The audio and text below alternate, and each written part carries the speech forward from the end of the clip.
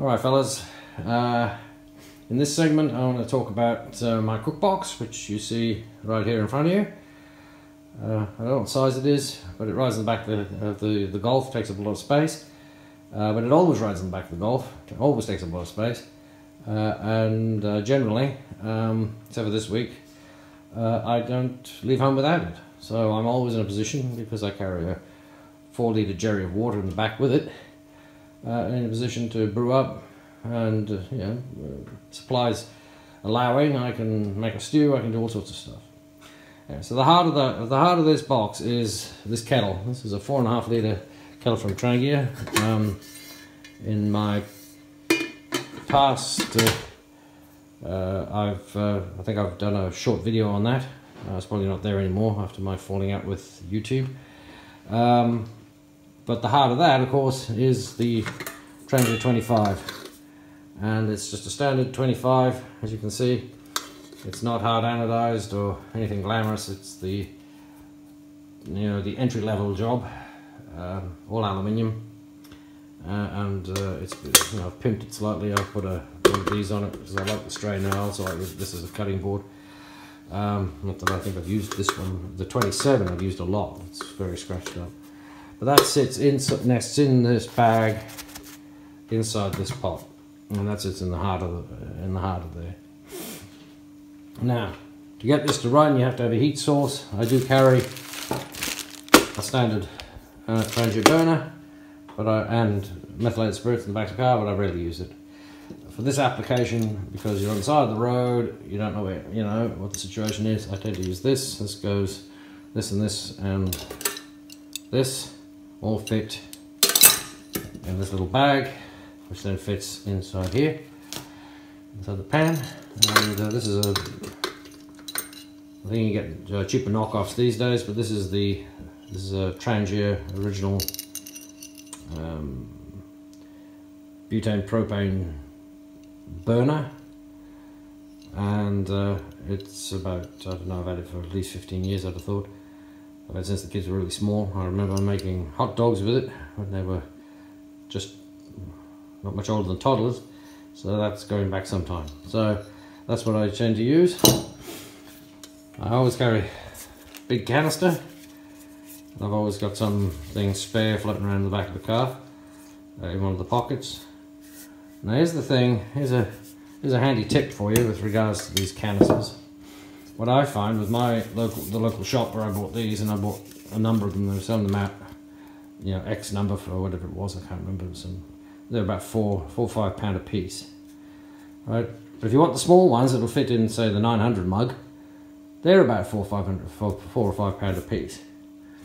So I've not used it yet, but I have invested in a piece of kit that allows you to screw it into there, screw it into the other one, and basically refill the small one. So I bought a small one, I bought 2 small ones, one to run, one for spare, and then when one's empty, then I can refill it off these. But for this purpose, I always carry a big one, no mucking around, make sure you got plenty so you don't run out. That said, in the interest of not running out, I also carry one of these. Now this allows you to convert camping gas or butane canisters to whatever that fitment is on that one there, so it'll run your Trangia burner or any other isobutane stove with that sort of fitting. For some reason that I can't explain, I seem to have 2 of them. If you're going to go out and get one of these, and I think they're a really good idea, it's a nice little bit of standby. Don't bother with these wings. In my opinion, they're just decoration.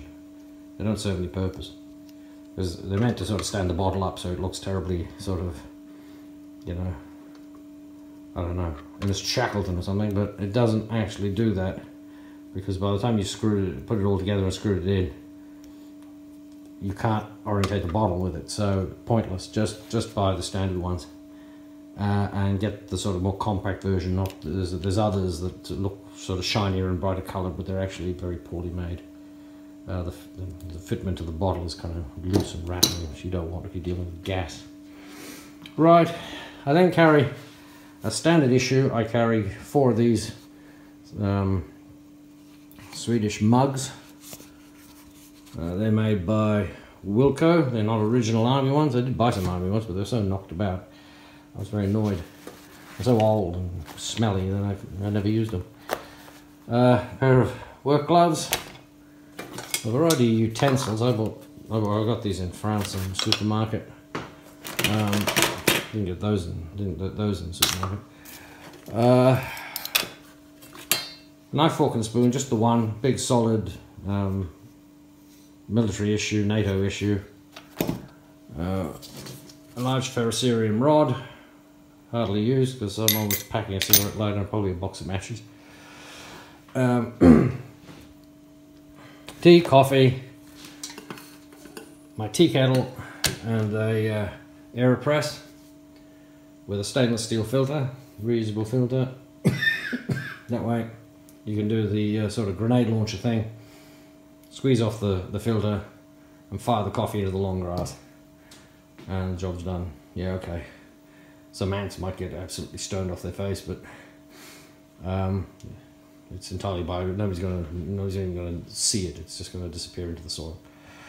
As I say, tea, coffee, powdered milk. I don't drink milk. I probably shouldn't eat dairy, but I do sometimes, cheese and things, but I don't drink milk. Don't take milk in any of my beverages. I take my tea and coffee straight along with my whiskey. Dash of water maybe. But my wife, my beloved, she loves her milk. And so this is the solution. This is 2 cows. It's made in the Netherlands, I think. It doesn't go sour, you know, in the length of time I've kept it stored. It doesn't spill, doesn't make a mess, stays dry, and it is very, very good. You will be lucky if you find anybody who can tell the difference. Then they're doing really, really well. They have a very developed palate. Right, and then finally the Outrider from Victorinox rides on the bottom. I will talk about this separately, along with the Alaskan, but did good service. So that's it. That's my cook box. We used that above the landing beaches in the dark to make soup. In a gale, we used it at various aires de repos on the Péage to make coffee. It covers pretty much all eventualities. I mean, if you wanted to have separate plates, okay, I haven't got separate plates, but you could improvise something, use a frying pan and a saucepan or something. But generally, you know, when I'm traveling in France, I'm eating French bread, so that is my plate. So there we go. Right, on to the next segment. Talk to you soon.